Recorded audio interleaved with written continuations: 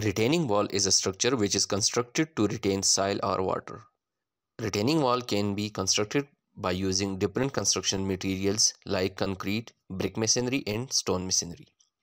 Hello dear friends, I am Engineer Shafarooq and you are watching your own YouTube channel Civil Engineer. In this particular video, we are going to discuss quantity estimation of stones required to construct a given retaining wall. Suppose we have a retaining wall having trapezoidal cross section. Most commonly used cross section for the retaining wall is trapezoidal. Let's take length of the retaining wall is 100 feet, top width of the retaining wall is 3 feet, bottom width of the retaining wall is 6 feet, and you can see that height of the retaining wall is 12 feet. Now to estimate the quantity of stone masonry required to construct this retaining wall, first of all we will find the cross-sectional area of the retaining wall. As we know that the cross-sectional area of trapezoidal section is equal to A plus B multiplied by H divided by 2, where A is top width, B is bottom width and H is the height of the retaining wall. Now just put values in this equation, we will get the cross-sectional area of the retaining wall is A is equal to 3, which is the top width, plus 6, which is the bottom width, multiplied by 12, which is the height of retaining wall, divided by 2. After simple calculation, we will get the cross-sectional area of the retaining wall is 54 square feet. Next step is calculate volume of the retaining wall. Volume of the retaining wall can be calculated by using this simple equation, that is volume is equal to cross-sectional area multiplied by length of the retaining wall.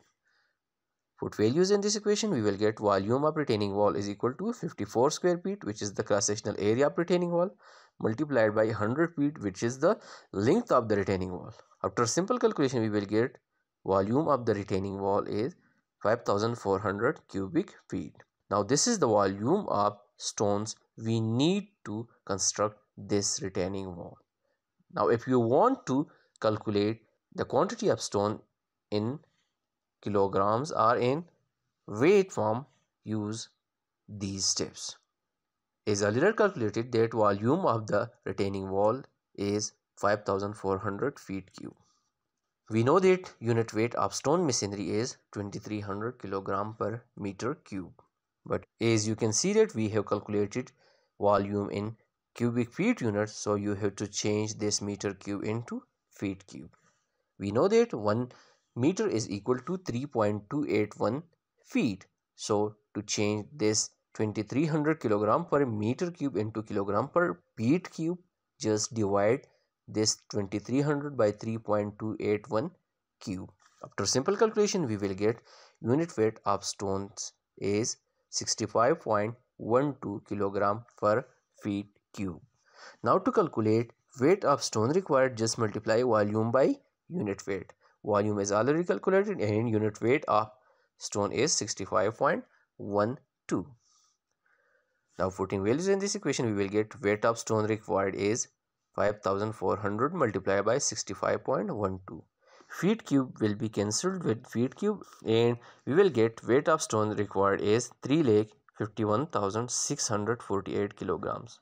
Now if you want to convert this value into tons, we know that 1 ton is equal to 1000 kilograms. Just divide this value by 1000. We will get weight of stone required is 352 tons.